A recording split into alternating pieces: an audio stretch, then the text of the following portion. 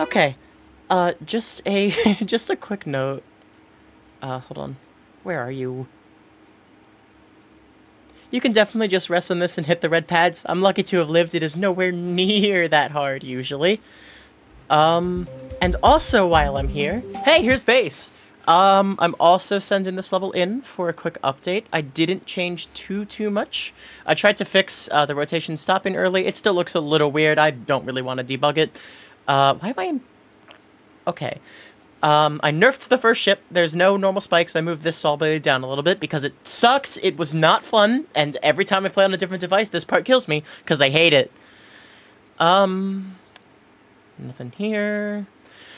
This was bugged before. This yellow portal used to be hugging the ball portal, and that made it not work sometimes, and it still doesn't work sometimes, so there's there's invisible blocks down here that will catch your fall in case that happens. I have no clue why it happens. 2.2 introduced it, I think. I made this visible, even if you don't get the coin route, it just fades away after. I think it's a good enough hint. Did not nerf the spam. Lamal.